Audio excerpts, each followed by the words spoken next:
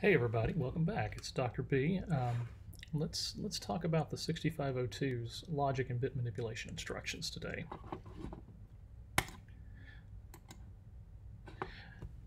First thing to notice, all the instructions like this in 6502 are bitwise instructions, which if you need a non-bitwise version, the bitwise will suffice for that in most cases. Let's start with the AND.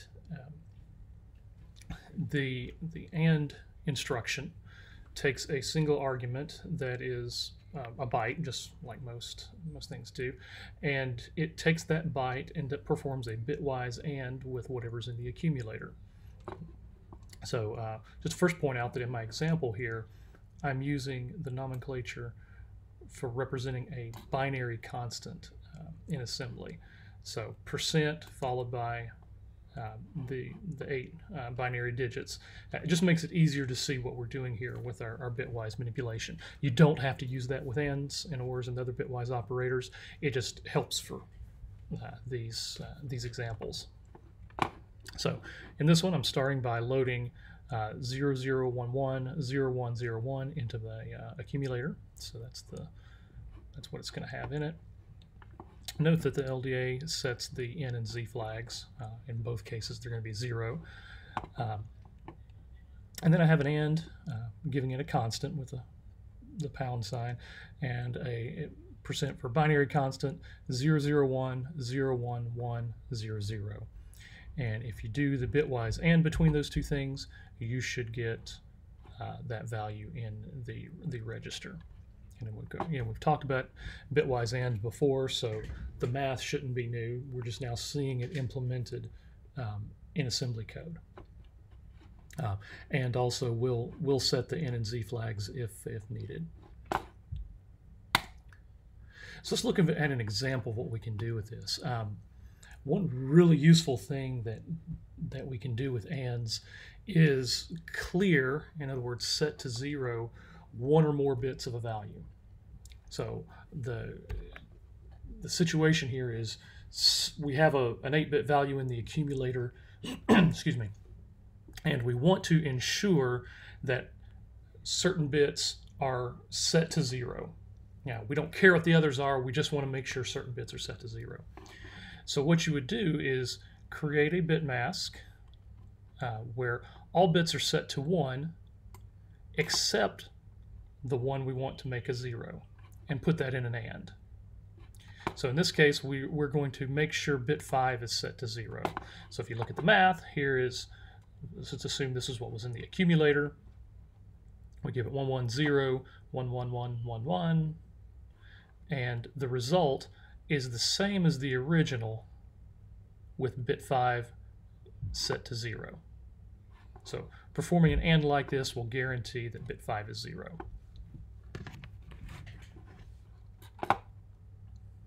We see things like this, for example, in TCP/IP headers. When you're sending those packets, particularly the TCP header itself has several flags packed within a single byte, and we have to be able to extract them sometimes and look at them or set them as needed. All right, let's look at the OR version. This one is OR with accumulator. So same idea as the bitwise AND, except now it's a bitwise OR. So once again, I'm loading a value into my A register that I'm calling OR with accumulator with some number, and again I'm showing it as bits. And everywhere there is a 1 in the OR, we'll set that to 1, and then anywhere there's a 1 in the accumulator already, we'll set that to 1. So if you do the bitwise OR between those two, this is what you should get. Now, an example of what we can do with a bitwise OR here. If there are situations where we want to ensure a bit is 1, we can use OR with accumulator. So here an example, I want to ensure that bit 5 gets set to 1 in my accumulator. So I have all 0s in my bit mask except for bit 5, which is set to 1. I do that with OR accumulator, And you can see something like this where, say we had this value in our accumulator, we give it that bit mask where only bit 1 is set, or bit 5 is set to 1, do a bitwise OR, and in our result we ensure that bit has been set to 1. Again, similar to with AND and the accumulator, this works in scenarios like TCP/IP, where we want to ensure certain flags in those headers are set appropriately. The other bitwise operator is the EOR, or the bitwise exclusive OR. If you recall from the earlier lecture, exclusive OR gives us a 0 if its operands are the same. So whether 0, 0 gives me a 0, 1, 1 gives me a 0. And it only gives me a 1 if the operators are different, the 0 and 1 and the 1 and 0 cases. So again, with our example, we load in something into the accumulator, and I perform a bitwise exclusive OR. Only the positions that had different values get set to 1.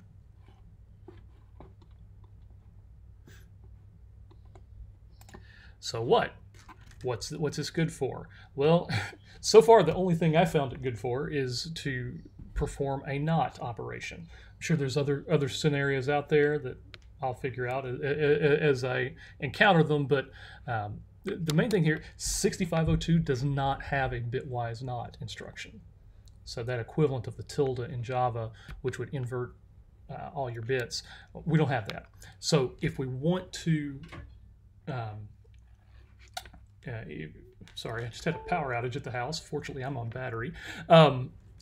If I want to perform a bitwise NOT, you can exclusive OR with all 1s. So watch what happens. We have assume this value is in my accumulator. I do bitwise with all my 1s. 1, 1 gives me 0, 1, 1 gives me 0 because those types of things are the same. 0, 1s give me 1, 0, 1 give me 1, 1, 1, 0, 1, 1, 0. 0, 1 gives me 1, 1, 1 gives me 0. And if you notice, this is the inverse of that.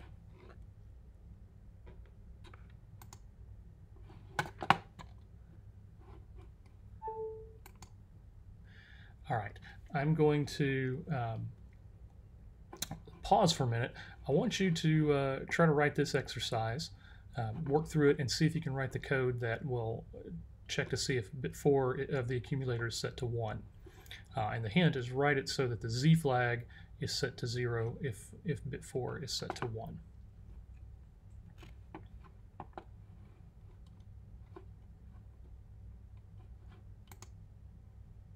All right, you back? All right, here's the solution. And it's fairly simple. Hopefully you came up with something similar. So assuming we have something in our accumulator and it with a bit mask where bit 4 is 1 and all the other bits are 0. And after that, branch to whatever comes after the code. We can work through it like this. So we start, there's something in the accumulator. In one scenario, bit 4, and that should actually be,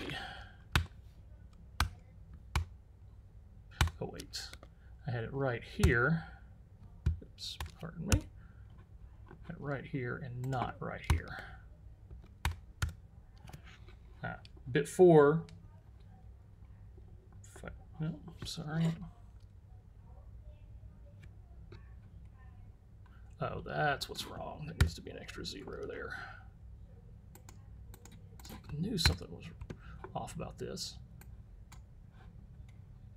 There we go. Now it's correct. So in this case, if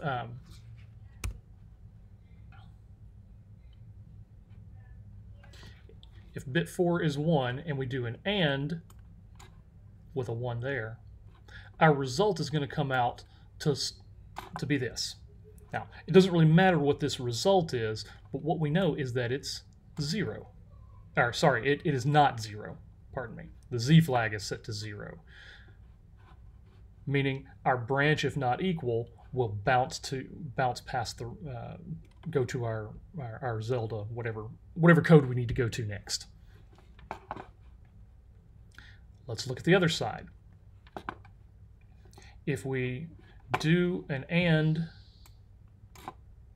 with bit 4 set to 1, and the accumulator had a 0 in bit 4,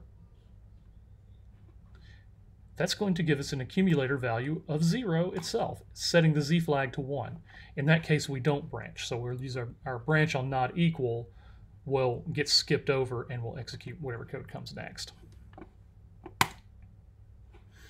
All right, a few other things. We talked about some shifts in the earlier lecture. And again, we have those available in some form or fashion, 6502. The first is arithmetic shift left. It shifts everything left by 1 bit, shifts a 0 into bit 0, and bit 7 goes out into the C flag. So it performs about like we expect from the early thing, with the oddity that whatever was in bit 7 goes into the C flag, the carry. And we can do this on accumulator this way. So we have to be very specific in this case to put an A where the operand goes. You can do it directly on a memory location. You can do it on an indexed X-indexed memory location, probably a Y-indexed as well. There's several styles. I've just listed them out here. Similarly, we can do a logical shift right. So this is a non-signed right shift. Everything is shifted right by 1 bit. We get a 0 into bit 7. Bit 0 goes into the C flag. And the code for these are similar to what we saw with arithmetic shift left. Those two are easy.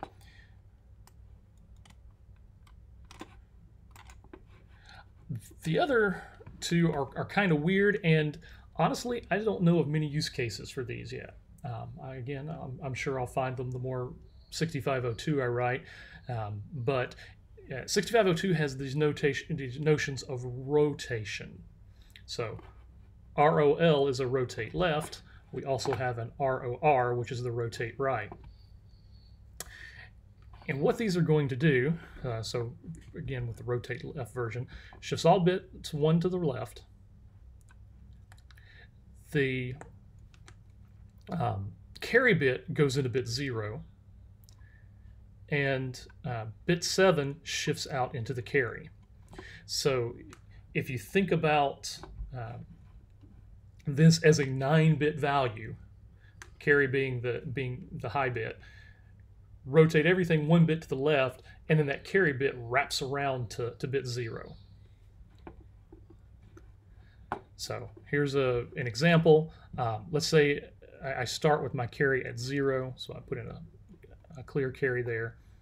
I load a value into my accumulator, and I rotate left the accumulator. So notice that the carry bit shifts in to the LSB, the least significant bit, and the most significant bit shifts into the carry, and everything else shifts over to the left once. And the right rotate does the same thing in reverse. Carry shifts into the high bit, low bit shifts into the carry. It's the last exercise of the day. Pointing out that there is no arithmetic right shift in 6502. If I want to perform one, it has to be done with some combination of these instructions and other instructions that we know. So pause right now, work on this exercise, see what you can come up with, and then we'll finish up with me explaining my example. Okay, here's the solution I came up with. You may have gotten something different. As long as it works, it's okay. Let me talk you through this one though. So we have a value in our accumulator that we want to perform an arithmetic shift right. In other words, we're going to shift in a 0 if the most significant bit is 0. We're going to shift in a 1 if the most significant bit is 1. So we've loaded this in. Note that the N flag, the negative flag, is going to be set to 0 if this number is positive. So if it's already positive, let's jump to the positive number case. And in that case, let's be explicit in saying we want to shift in a 0. So set the carry to 0 and do a right rotate so that carry gets shifted into the high bit. And then we're done. Going back though, let's assume that the accumulator was a negative number, meaning the high bit was a 1 here. Branch on positive is going to get skipped over, and we're going to move to the case where we have to shift in a 1. Let's set the carry. That's what will happen here. It'll set the carry to 1. And again, we'll do a rotate right, meaning we'll shift that 1 into the high bit, and then we'll be done. So once that happens, we need to jump over the positive number case to the done. And this code could be embedded in your code, any place where you need to perform that arithmetic right shift. All right, that is it for today. As always, if you have questions, let me know, and of course we'll talk through this in class some as well.